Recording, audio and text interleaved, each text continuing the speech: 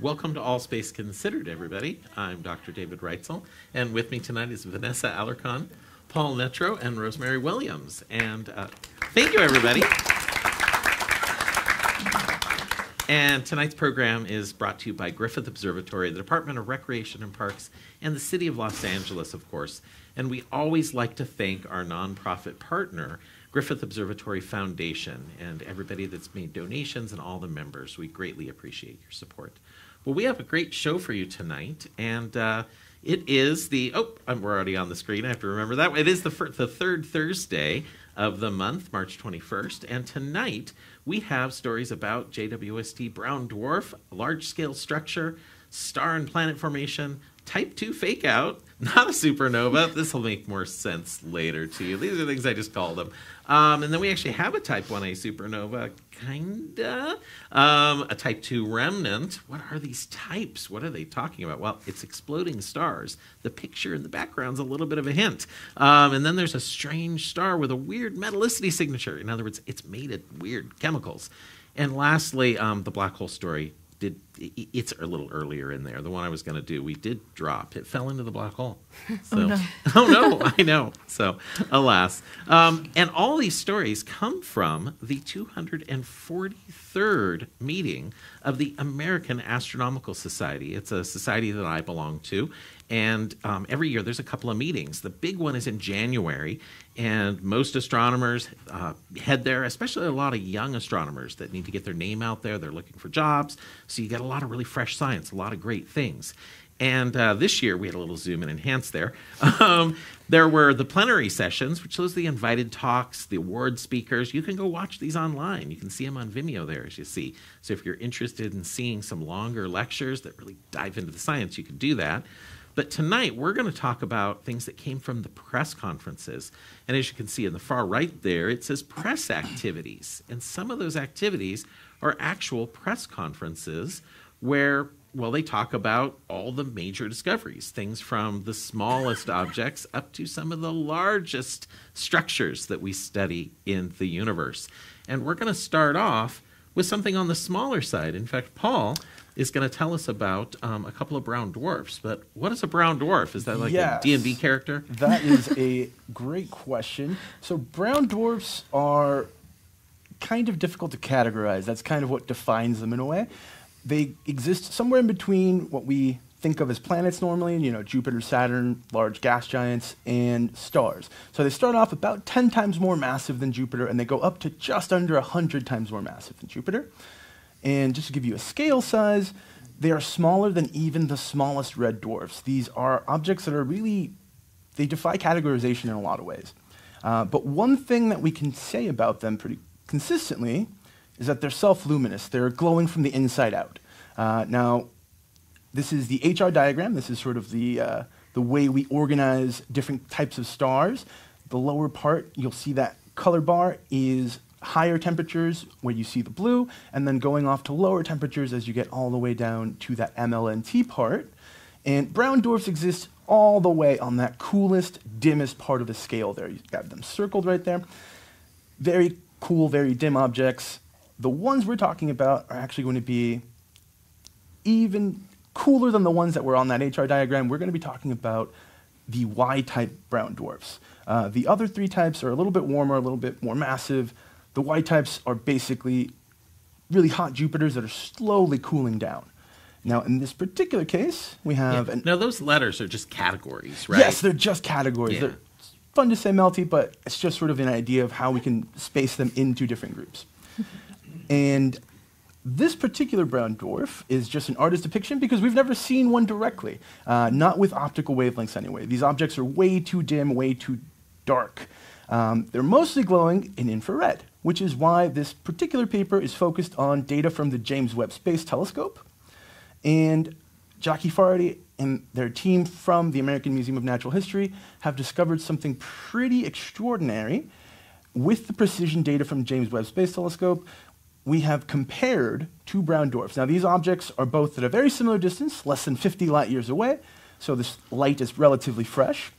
They have a very similar temperature. I know that's a weird number, 482 Kelvin. Just for reference, that's about the temperature of an oven baking cookies. So almost a familiar temperature, right? And just like an oven baking cookies, you put your hand next to it, you're going to feel that infrared heat. They are glowing in that infrared part of the spectrum. Their mass is a little bit harder to categorize. We don't have a really good way of ascertaining the mass of an object that's so dark and so by itself out there in space. But comparing the light curves, the image that we get in the infrared part of the spectrum, we spread out all that infrared light, and we see which parts of it are getting blocked. And unlike a star, we see a lot of things blocking that light. Brown dwarfs have chemistry happening in their atmospheres. And in this case, we can see W1935 in blue and W2220 in white. And they have water and ammonia. We've got carbon monoxide, carbon dioxide, and this is the part that's interesting to the scientists on this team, the methane. So we're going to zoom in onto that methane part. And that white line, that is W2220. That's its absorption part. It's showing that we are having light in the infrared part of the spectrum absorbed by that methane. But there's that bump in the blue part. That bump is telling us that something is causing methane around W1935 to glow. And for a while, the team was trying to figure this out because there's not a whole lot of explanation for why this data would look like this. They actually went back, double-checked, made sure that the data was fine, made sure their analysis was fine. This is the real data. This is correct data. Yeah. The only thing they can do... Well, to make methane glow, you have to have energy. Yes, something has to be energizing this methane. And in our solar system, there's a similar situation happening around Jupiter. Jupiter has massive aurora. So that patch of blue at the top of Jupiter spreads out over 5 times the diameter of the Earth. Huge, huge set of auroras. They're being caused by one of Jupiter's moons putting a little bit of extra energy into the upper atmosphere of that planet, causing it to glow. Now that is unusual. This is sort of implying some pretty interesting stuff happening around this brown dwarf, and it is actually kind of blurring the lines between brown dwarfs and planets even more. Again, brown dwarfs are kind of difficult to categorize as to one thing or another. Just to show you a little bit of what the team decided to sort of wrap this up was, they think there might be a moon around this object. Or, well, it's kind of hard to say what you would call an object or companion to a brown dwarf. If you decide they're more like stars, it'd be a planet. Decide they're more like planets, it's more like a moon. You could borrow a word used for something else and call it a plunet. Yeah, but that is the sort of starting small and exciting and a little bit unusual. But it just sort of gives you a little bit of a spice of what these scientists are doing. They're trying to be on the cutting edge of these researches. Yeah, well, seeing an aurora around an object that's not in our solar system at all is remarkable. And then a free-floating brown dwarf like this is pretty neat work. It really is.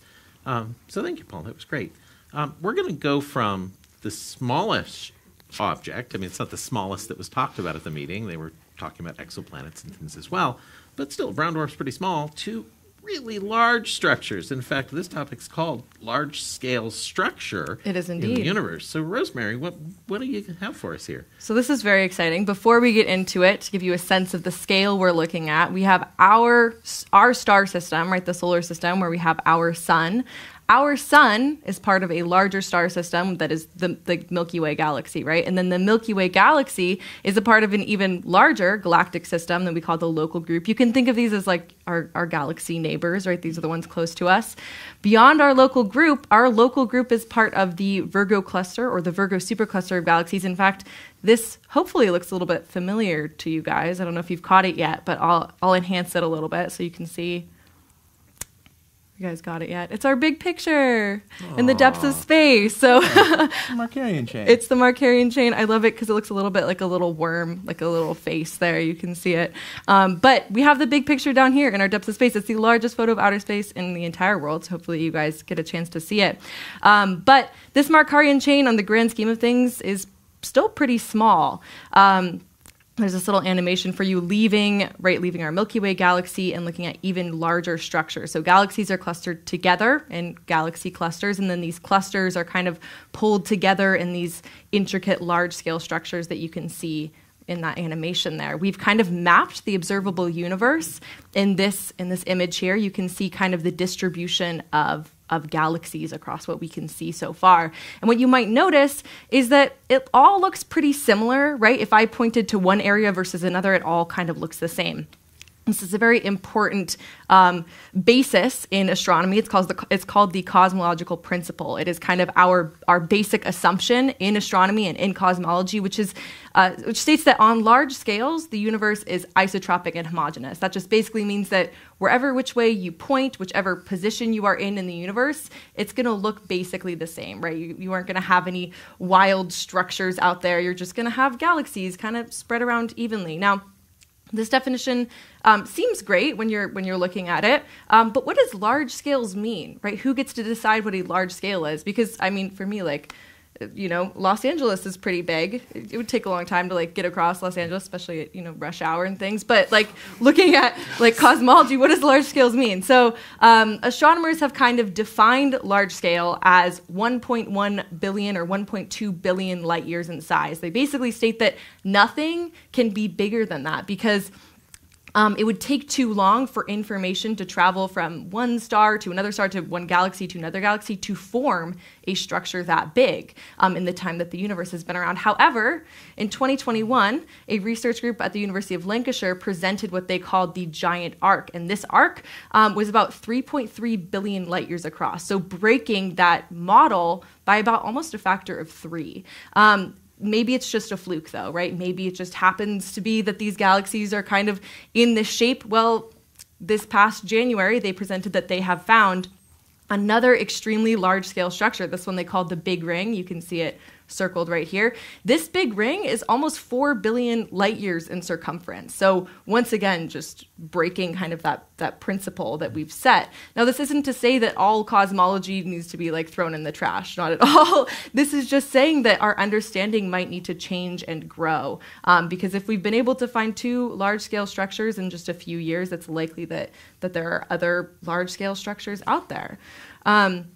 To give you a little bit of a sense of how big these would appear in the night sky, if you were to go up and be able to see this structure, this is about how big they would be, right? They would cover a massive amount of the sky. It would take 15 full moons to cover the entire Big Ring there. So this is just an incredible discovery that they found, and I look forward to kind of understanding how our understanding of cosmology changed because of it. Yeah, we're not supposed to have things that big out there, is what it comes down to. And you said that, but it's shocking to astronomers to have something that flies in the face of our models of how these galaxies get distributed and put together. Mm-hmm. Now, there's a very small chance that you could make a structure like this, sure. Yeah, because things are random out there and random things can happen. So when we found the big wall, we thought, well, maybe even though it's this really small chance, maybe we just got lucky. And now they find a ring. Yeah. It's like the second one. All of a sudden, you're like, well, now what are the odds we got lucky twice? It'd be like going into, well, I grew up in Reno, and it would be like going to the casino, and you pull the slot machine. You hit 777, I won the jackpot. You put in another token or quarter, you pull it, 777, I won the jackpot. You're not supposed to hit that twice in a row. That's just so unlikely. But neat. I wonder if they're going to keep finding more. Yeah. They might. Yeah. Well, now we're going to take a series of stories that were presented at these press conferences and weave them into a little bit of a tale. This is a star-forming region you're looking at here. A beautiful part of space where glowing gases that were made in the Big Bang and released from stars collapse together to make new baby stars. So new stars are formed in a place like this, and the most massive of them will live their lives and blow up, and that can actually cause a shock wave that generates even more stars. So it's a process that goes and sort of is a cycle, really, to think about. And that's where this image comes in. You can see in the middle the star-forming nebula. That's where we're going to make these stars. Now let's pay attention to the left-hand side. Just above, it says protostars. Those are the little baby stars that are forming, and it'll eventually become a sun-like star, a red giant, and move on down the line and die as a planetary nebula. On the right-hand side, you can also have a protostar that's going to make a massive star. A lot more material is going to go into it. That's stars like Betelgeuse, the huge one we have up on our diagram upstairs. Our Sun is a Star exhibit, the giant red one. Anyway, they explode as something we call a supernova. and can blow up and make things like neutron stars and black holes, and that material can get recycled back into the nebula. Well, this process is studied by astronomers, but do we have any real proof of it? Well, this is the Orion Nebula, and the Hubble Space Telescope, well, before I get there, we always thought a process like this would happen within the nebula. And this is an animation. This is a simulation. Well, not even a simulation. It's an animation showing what we thought would be going on. That gas would collapse into a disk. The materials would slowly collapse together and stick together and make things like comets and little planetoids. And eventually the star down in the center starts to glow brightly, kicks off its nuclear fusion, and you end up with a baby solar system. We're making a comet here that'll fly in towards the center here any second. Gravity pulls them together, you can see. The pieces get bigger and bigger. And eventually that disk of material will kind of be eroded away as you make objects within it, and eventually you'll make planets. And the baby star is born down inside when the nuclear fusion kicks off. Well, the Hubble Space Telescope saw evidence of this. These little propylids, as they're called, these little things you're seeing in each of these squares, are basically baby stars. You see the glow at the end. You see the dark gas that's there. And some of them, like the one fourth down from the top on the left-hand side, you can see a little glow in the middle and what looks like a dark disk around it. So this evidence of, wow, are we really seeing star formation happen? Are we really seeing planet formation in process, perhaps? Well, it took this telescope here, and you're like, that doesn't look like a telescope to me. Those look like radio dishes. Well, they're microwave dishes, well, sub-millimeter, technically, that's the wavelength. All of those are combined together to form a single image. They do what's called aperture synthesis to make a telescope that's the equivalent of kind of the distance that they're spread out. And they were able to get, and that's down in Chile, by the way. It's the ALMA Observatory. They were able to get images like this. And that's showing the glowing gas and dust down around these stars. And you can see, there's a little bright object in the middle, and on the far right-hand panel, you can even see that little glowing dot that's in the gap. That's probably a planet forming, probably a little baby planet being made. Now, even more images have been taken. They got many, many more of these, and you can see some of them have rings, some of them have gaps. These are fascinating-looking things. And the population has got large enough now that this researcher, I hate to mispronounce his name, but Shenghan Xie? I don't know how to pronounce that. I think it's Shu. Shu, is it? But Shu is, anyway, it could be. But Shu is, other Shus I've seen spelled differently. Frank Shu, who just passed on, actually, worked sort of in this realm with disk instabilities and things. So kind of appropriate to say his name. Anyway, the compost team did this work, and they were able to go in and analyze these disk structures from ALMA, and they were able to say some of them are very young, only a couple 100,000 years old, and that's when we think the giant planet formation is happening in these systems. Some of them have gaps in the middle, some of them don't. You can see some of them with multiple rings they think are larger. The ones that don't have multiple rings are smaller. So the small ones are in the top of this image, the bigger ones are in the bottom. Literally, they're scaled to match each other's size. So if it looks small on this image, it is small. If it looks big, it is big. The relative sizes are correct. And the bigger ones tend to have more rings. If you look here, you can see as they get older, oh no, this is the two population one, right? The donut. On the top, you can see they look a little bit like donuts. There's a hole in the middle. In the bottom, they look a little bit more like, I don't know, the Bavarian cream-filled ones. Yeah. So they're a filled donut. There's filling in the middle. Why? Why are they that way? Nice hot jelly. Yeah, maybe it's a hot jelly one. I do like a good jelly donut. Multiple ring systems tended to be centrally filled as well. So if you have lots of rings in them, well, they tended to be full in the center. Why? We're not sure. But the fact we have enough data now, and this telescope's imaged enough of these, they're able to start pulling this stuff around. And it seems like substructures, only starts to appear after about 300 million years after the star forms. So very interesting work. They're working on doing more and more with this, and we'll see. ALMA will continue to find more and more of these objects and build a bigger population, and that is how science is done. You get a big sample, and you can start to build the picture of what's happening as they age, what's happening with the young versus the old, the massive versus the less massive, and maybe they'll start to see planets in these too. Now, you might ask, well, could the Webb telescope, JWST, be used on this sort of a system? And the answer is yes. This is from Webb's MIRI, the mid-infrared instrument. And this is something that they colloquially call the cat's tail, as you can see off in the right. This object is a disk, and the primary disk is going across left-right here. And there is a secondary disk that kind of goes this direction, and there's this weird cat's tail. Why does it have a cat's tail there? We don't know. It shouldn't be there. That sort of a structure will rapidly disappear, probably within, I would guess within dozens of years, probably 100 years certainly. It depends on its distance from the star. But they think maybe a collision happened. Maybe two protoplanets collided with one another. Material was given off, and this is the leftover, the debris left from the collision. So yeah, the Webb telescope could be doing that. You can see the main disk plane there and the extended secondary disk, which they're not supposed to have two disks either. That could be a sign of this collision. So neat stuff. This takes us back to I'm going to use this slide over and over again as sort of a holding place for what we're talking about. So this got us to the protostar stage.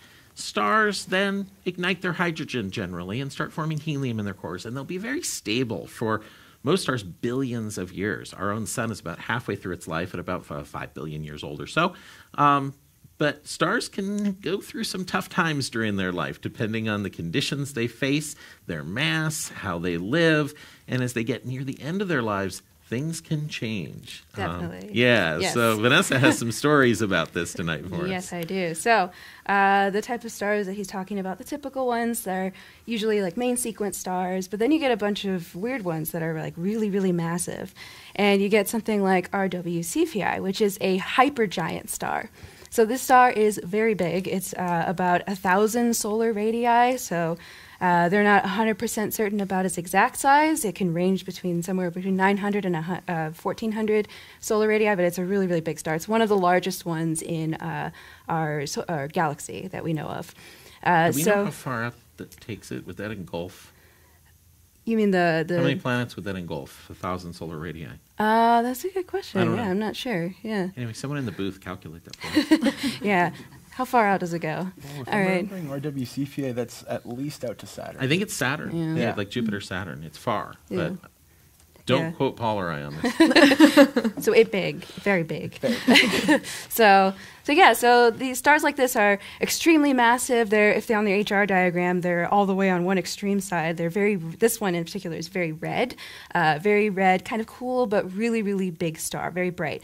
So it's kind of unstable in a way where it kind of coughs up. Well, you'll see in a minute. So here is what we call a light curve. So this is how bright the star was over a time period. So people took measurements over and recorded how bright it was on each day. So you can notice here on the right side, there is a huge dip.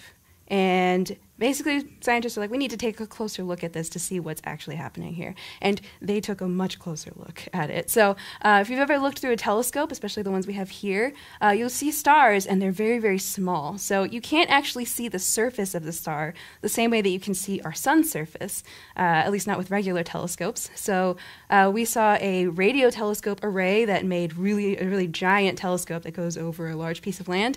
But that's radio waves. But there's actually a telescope really nearby that can make a really big telescope, but with optical light. So that's really hard to do, but they did it here at the Chara Array, which is at Mount Wilson, which you can actually see from Griffith Observatory. Yeah, it's a big sister. Yeah, very tied-in history, Griffith Observatory with Mount Wilson. But yeah, there is actually a science array up there. This is 6 telescopes, and basically you combine the light to make a giant telescope. So like the one you see there on the right, which is kind of a funny image where just imagine a mirror that's that big. It's covering like a large portion of the mountain, which I think is funny. So they were actually able to take a picture of kind of the surface of the star, RW Cephei. So let's take a look.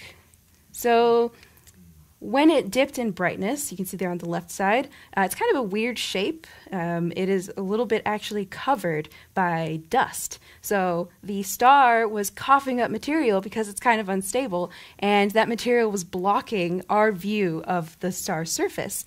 So on the right side is when it started getting a little bit brighter. They actually took a bunch of measurements of it as it was dimming, and then as it was its faintest, and then as it started coming back again. And if it's kind of hard to get a sense of what's going on here. This picture, it's still really far away. But this is an artist's conception of what was actually happening. So that dust cloud was in between us and the star, so it's really kind of blocked out part of the view. So it wasn't really, well, the star was doing something, but it was unstable, releasing material and blocking out itself, which is kind of cool. So that actually kind of leads into a very similar story with a different star that instead of being really cool on the surface, it's actually really hot. So this is an image of Eta Carina, and it is a luminous blue variable star. Excuse me. So this star is extremely bright, also unstable, but also for different reasons. It's very, very blue. It's very hot. So it ejects material all the time, or with a very specific periodicity. So we'll watch it kind of outburst at different times, and it kind of looks like this. So this is another light curve, and you can see it has a pretty steady brightening, and then it gets dimmer. It looks like a pulse. Yeah, it's very much like a pulse, yeah. So it's doing something similar where it coughs up material, and then you get the dimming area right there at the bottom. But this is what it looks like. So these stars, again, unstable. But Rosemary, did you want to talk about this? I would love to talk a little bit more about unstable stars. So one of the other things they presented at the AAS conference, a research group was studying a star that was very peculiar, in NGC 3432. You can actually kind of see where it is in this picture right up here at the top. So zooming in there a little bit, they discovered this kind of wonky star that looked like it had sort of gone supernova, and then when the dust cleared, so to speak, the star was still there. They called this star SN 2000CH, or like supernova 2000CH. And this is kind of a light curve of what that star looks like. So you can see that our SN 2000CH, it was kind of bright and then dim and then bright and then dim and bright and dim, and they found this by collecting data from a lot of different sources, a lot of different papers, and I think that that's kind of like a great summary of astronomy, is everyone working together. You can see in just this short little graph here how many research groups contributed to this data over many years. And this research group discovered that on a scale of about once every 200 days or so, the star looked like it would just kind of explode, and then it would still be there, which is kind of crazy. So it's very similar to Eta Carina in that sense, in that Eta Carina also underwent a very large explosion in the 1800s and left it with this beautiful nebula around it, with the star kind of remaining in the center.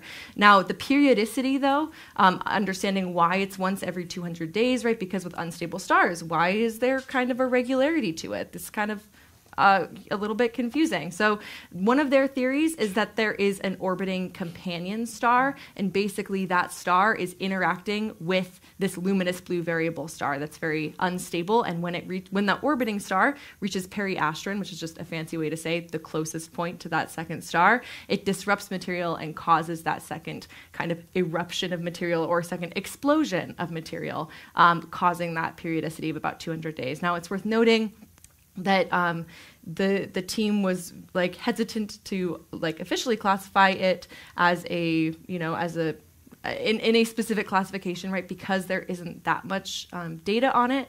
But the whole point was just to be like, this is a really cool star. It's doing something weird. Let's look into it further. And that's kind of what astronomy is all about, is understanding weird things and wanting to learn more. And so I loved that. Yeah, it's kind of funny that there's a chance that there's an unseen companion to this one as well, just like that brown dwarf. Yeah, exactly. So that's just interesting stuff. So folks that were looking at our title slide there, that was the supernova imposter, the one that was getting brighter, and then we had the one that's not a supernova, but people were wondering because the one was labeled even SN, and it wasn't a supernova. Yeah, it wasn't. So this is why we verify. This is how science works. This is a little bit of a lesson on science. Sometimes people complain and say, well, scientists, you're changing your mind on things. well, I heard, previously there was going to be an ice age, and now you're saying it's global warming. Why should I trust you? Well, because we're changing with the evidence we see. That's why you should trust us. Yeah. We gather more evidence. We change our hypotheses, our models, to match what we see in the universe. That's what science does. So in this case, we need more information to really understand these luminous blue variables and what's going on. So Fun stuff. Fun stuff. Yeah. Thank you so much. So back to our little diagram here to keep you appraised of where we're going with this. We had our nebula. We made some protostars. We had some massive stars that were doing things, getting near the end of their life, or maybe so massive the light itself is making these things unstable. You have companions coming by. Well, you can also have stars like the sun just live their lives happily. And then as they die, they'll give off a planetary nebula. It's a beautiful object, and leave behind a white dwarf star. Well, if there happens to be another star, if it's a binary system, two stars that are orbiting one another, well, the white dwarf on the left-hand side there, you can see it's sort of bluish in color, can't get close enough to the other star that when the second star swells up as it dies, it can dump material onto the white dwarf. And if it does that, that white dwarf can actually, well, it can blow up. So in this case, the second star was a helium star. It had a lot of helium on it and was dumping that helium onto the white dwarf. That helium, if it gets dense enough, can fuse. It can undergo what's known as the triple alpha process. A complicated name, but what it really means is three heliums come together and they make carbon. Yay. Yay, I know, it's a fun thing. Well, that white dwarf down inside is mostly carbon and oxygen. And as that extra burst of energy from the outside happens, you can actually cause what's called a double detonation supernova. That first detonation is the shell of the star exploding, compresses the inside, heats it up, and causes that inside to completely blow up and leave nothing behind. But what it does leave behind is some carbon, some silicon, some calcium. These are these letters you're seeing in the lower corners of each of these boxes. And what you're seeing is the direction and the velocity this stuff was thrown off from the star when it blows up. So, and that first one up on top is the first explosion, the first detonation, and then the second detonation down below. This isn't measurements. These aren't data they measured with a telescope. This is a simulation. And they thought, well, we should see these things out there. They should exist. We had never seen one before. Well, they finally saw something that was red enough and looked enough like we expected it to be that we really believe this is the first time we're seeing one of these double detonation supernovas, for sure. We think some of the other ones were probably double detonation, but we just didn't have the evidence to say for sure it was. So this was the first time we've seen this other classification of a star that's going to blow up. These are important stars because we get distances to other stars by using these white dwarfs. And the more we understand them, the more we can use them as standard candles, essentially. They blow up with what we think is the same brightness. But maybe these double detonation ones, maybe they're a little brighter, maybe they're a little fainter. So if you think something's a particular brightness and you look at it off in the distance, you can calculate its distance by how much fainter it is. Well, if you have the wattage stamp on the light bulb wrong to begin with, your distance is going to be wrong. So we need to make sure we understand these objects. Okay, onward and upward here. So kind of in that vein with talking about supernovae and all these things that we see appear and then disappear in the sky. I really like this topic. So this, what you see here, I'll just tell you a little story about how these things are discovered and then talk about a special kind of them. So these types of events are what we call transient events. They happen and they disappear. So this right here is the Andromeda Galaxy. And there are a few important things to remember, or three questions that are relevant for what we're doing here when you're talking about identifying these things. So you want to know how bright it is, which is what you're talking about. Are they the same brightness all the time? What does it do over a long period of time, which is like all of those light curves that we saw. And then is there hydrogen? But so in this one, I'll tell you a little bit of a story about the first nova. I'll make it kind of quick though. So the first nova was in the one of the first novas that we saw was in the Andromeda Galaxy here, but we didn't quite know how far away the Andromeda Galaxy was, so we had to kind of figure that out. But we did watch it over time as it was brightening. You see, this is another light curve, and then it dimmed away. So in order to figure out how far away the Andromeda Galaxy was, we had to know Okay, there's Cepheid variable stars in the Andromeda Galaxy that tell us how far away it was. And thanks to Henrietta Swan Leavitt, we do know that variable stars, they're these stars that get brighter and dimmer, and they do it over a periodic time, and you can tell how bright they are intrinsically, which is like at a certain distance. You can tell how bright they are based on how fast they're dimming and getting brighter. So if you've ever heard of crickets, they actually they make their little sound faster when it's warmer, and then when it's a little bit slower when it's cooler. So it's very similar to what happens with the variable stars. But all of that is to say is the first measurements that they took of this nova, they thought it was very dim compared to how bright it actually was. And once we got the distance, we were able to figure out how bright it actually was, and they found out that it was 23,000 times brighter than what they originally thought. So it's very important. Supernova. It was a supernova, yes. So all of these things are so you have to know how bright it is in order to know what it is, right? So that's the first question that I'm trying to answer here. So we can take these measurements of based on the distance, and we can tell how bright these things are. So that's one way to help identify some of these transient objects. So here, this is Mount Wilson. That's where actually we discovered that the Andromeda Galaxy was much farther away, which is really exciting also because of Mount Wilson. So we watch these things appear and then disappear. And the other thing that we were talking about was what they do over time. So this was taken over a few days, and you can see it gets really bright and then it disappears, and you take measurements of it, and that's what those light curves that we were talking about, where you watch how it dims out over time. That's very important because some things dim out at the same speed, and other things take longer, depending on what they are, how you identify what they are. So there's also spectra. So what is there hydrogen is the last question. So this is a spectra. You see all the pretty colors. This is actually a rainbow that you can look at a star, look at how it brightens and then disappears, and it'll change over time. So these are actually different measurements on different days, and you can see that spectra changes. So what that star is composed of, all the things that are in it are the things that are glowing. You can see they're changing over time. So very exciting. So there is something that you see in very specific types of supernovae. So when a supernova has the hydrogen line that you see there, so that red color, you can classify them as a type 2 supernova. So that's the types, one of the types we were talking about. So type 2 supernova are known as the core collapse supernovae. So those are the ones that are just really massive, and then they just explode because the inner shell, there's a lot of pressure, all that good stuff. So they're really massive stars, and they run out of fuel at the center, and then they collapse. This is the Crab Nebula, which is an example of one of those. So this one had hydrogen.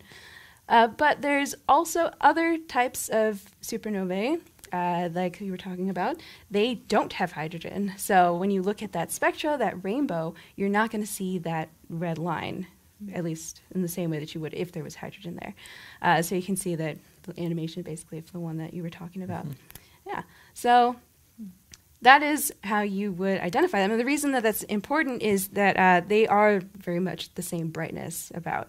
So how bright is it? So how are you going to identify this thing? If it's the same brightness as all of the other type 1a supernovae, then you know it's probably a type 1a supernova.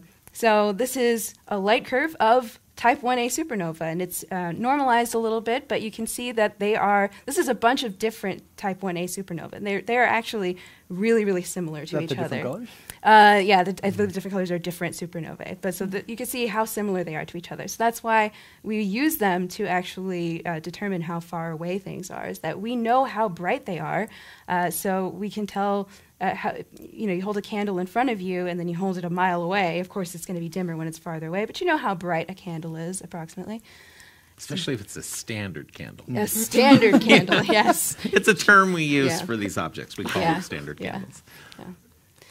All right, so yeah, and now you are all supernovae scientists, so you know how to identify, different types of supernovae, except there's a lot more. It gets really complicated, but, kind of the basic idea. So all of this is to say that we can tell when things are supernovae and when they're not. for the most part. So these events are called tidal disruption events, and they do appear and then they disappear, and they stay bright for a while. You can take light curves of them, and they are basically when a star gets too close to a supermassive black hole. It brightens. You can see it in different wavelengths of light. So you need a big telescope, though, because these supermassive black holes are going to be at the centers of other galaxies, so they are usually all pretty far away. They're actually pretty rare events. They only happen, I think they only have about 60 of them total, if I'm not mistaken. And then, supernovae, though, happen. We see hundreds of them every year, so this is much more rare. So basically what happens is when a star gets too close, it spaghettifies. So it'll be stretched apart, and it's a lot like you've probably seen Interstellar, black holes.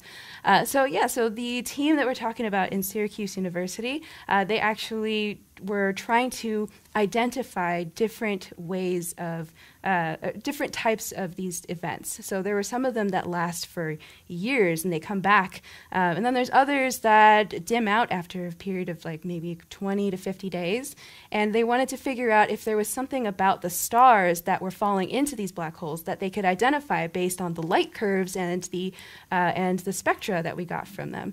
So they were actually able to tell that they have a specific model and they were testing it, and that model did pretty well. And they said that it doesn't actually matter what type of star is going in there, but you can change the type of black hole, change how big and massive it is, and it will change the length of that tidal disruption event that we're talking about. So.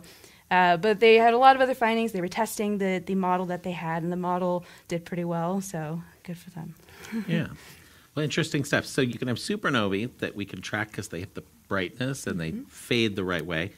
And then these things that could be confused with a supernova, but they don't fade the same way. And it's actually a star being stripped apart. So stars are dying in both cases, though. Yes, yeah. Okay. Well, yeah, sometimes there's something left behind, and that was another part of their research where they saw what the difference was when it was completely destroyed and when it was only partially destroyed. So, yeah. Yeah. Interesting stuff. So this is why we go to these meetings. I don't study things like tidal disruption events, never did. But when I would go to the Double S meeting, you go through the list of topics and say, wow, this sounds like it'll be fun to go see, and you go sit in on the talk. So back to our roadmap here of a star's life. In the center, again, we made the stars, we made the protostars, we had some massive stars. Well, some of those massive stars do blow up as those type 2 supernova. Like Vanessa said, they run out of fuel in their core, and you have all that gravity trying to squish them. And if you don't have energy to hold up that mass, something's got to give. And it's actually the structure of the star. It collapses and then blows up. It kind of rebounds, we think.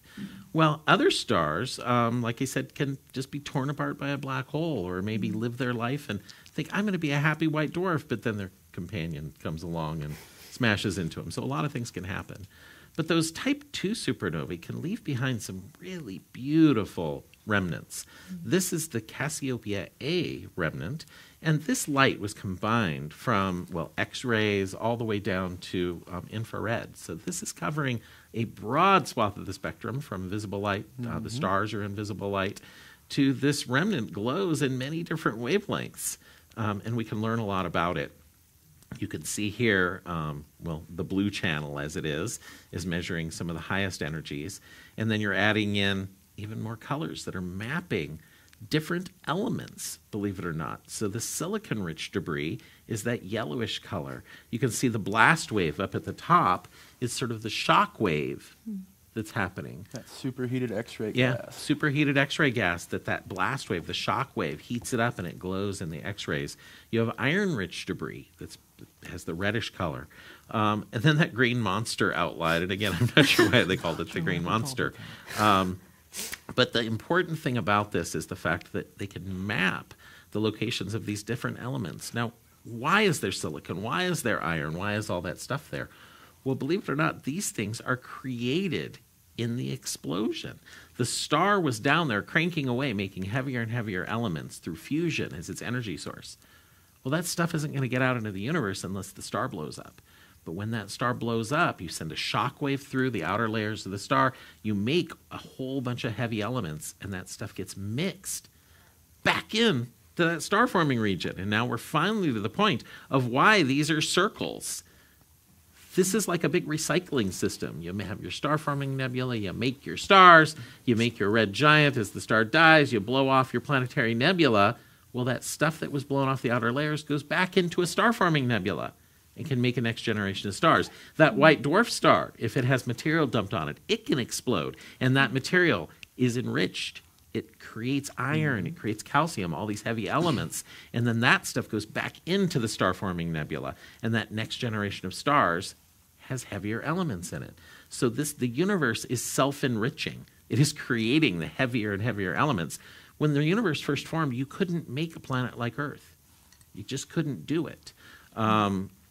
In fact, this is a periodic table here. We have one in our building, of course. This one's been color-coded, though, by where the elements come from. You can see anything blue. That was made in the Big Bang. Big Bang made hydrogen, helium, and a little bit of lithium, you can see. Well, dying low-mass stars make most of the lithium in the universe, believe it or not. They make most of the carbon and the nitrogen, anything that's mostly green in there. Well, dying low-mass stars, there's a lot of them, but not many have died. Low-mass stars actually take a long time to die. Massive, massive stars, exploding high-mass stars, they live very short lives. So the universe has made lots of that, oxygen, neon, all those things are very common, potassium. Believe it or not, merging neutron stars, a couple of neutron stars. It takes a supermassive star to explode to make one of these. They make the bling. They make the platinum and the gold and the whatever. So really rare events make these rare elements. Coincidence? Probably not. The reason gold is rare goes all the way back to the fact that it took a rare event in the universe to make the stuff. And then that got mixed into the nebula that then made the sun and the Earth formed out of. So it all goes back to the cosmos. Yeah. What I like to do when we're presenting the periodic table here at Griffith is I like to tell people that we call everything that's not hydrogen ash.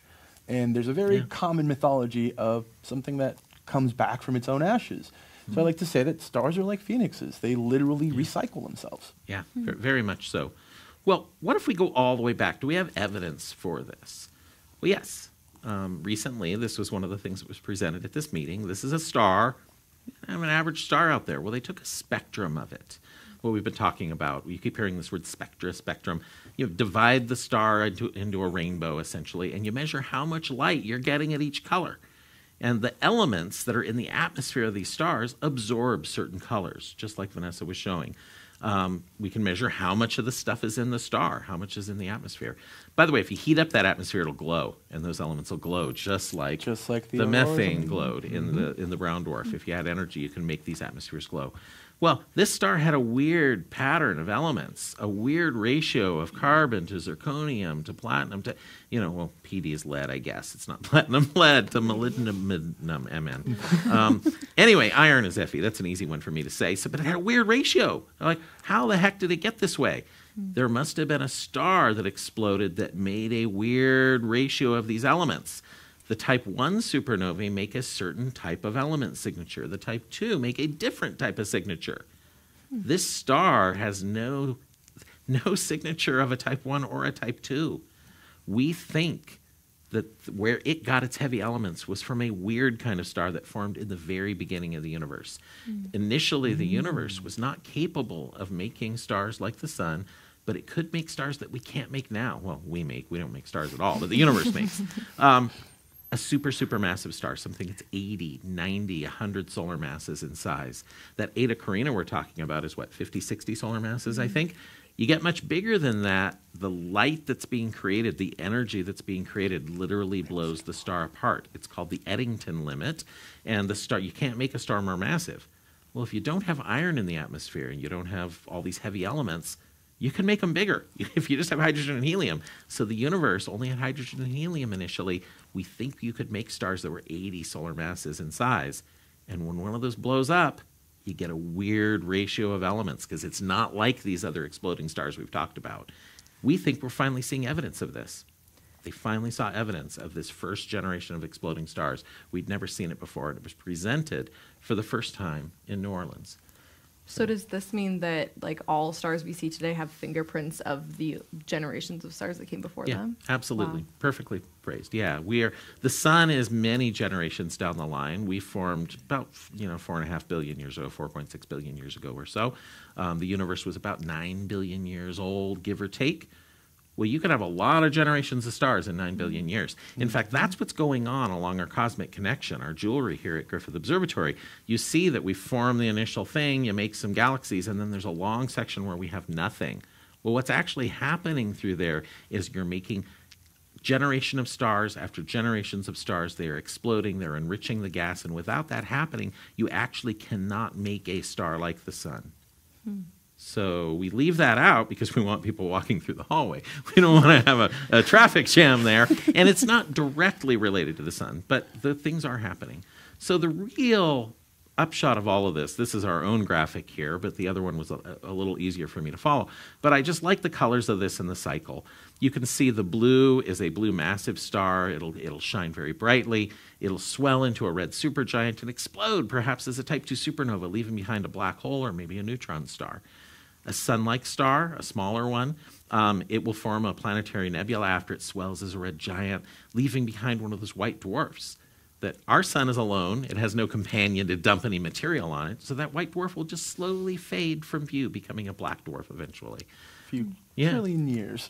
A few trillion years, which brings us to the red dwarf in this diagram. We've added this on, and you can see it just red dwarf, it's hanging out there. That's because the smallest red dwarfs, not enough time has passed for any of them to die. We have models about what we think will happen, but we have no evidence those models are right. They probably are. We know stellar astrophysics better than we understand things like even the insides of planets. We don't understand, earthquakes, but we understand stars pretty well. The physics is really, really good. So this is this is our picture of what's going on, the generations of stars enriching the gas, making the next generation, and making planets and maybe life at other places out there. So, but a fascinating AAS meeting this year. The press conferences are great. Well, I just want to thank the three of you for your contributions tonight. Rosemary, Paul, Vanessa, thank you so much for joining me tonight at All Space Considered. Thank you, everybody out there. Thank you to our audience. And I want to thank, of course, our foundation, our nonprofit partner, our exclusive nonprofit partner, all the members. I want to thank our YouTube audience that has been watching us tonight. And, of course, thanks to everybody here. So thank you for joining us. We'll see you next month.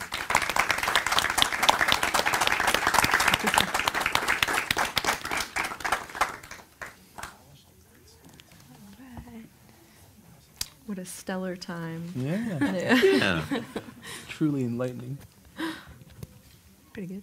Pretty good.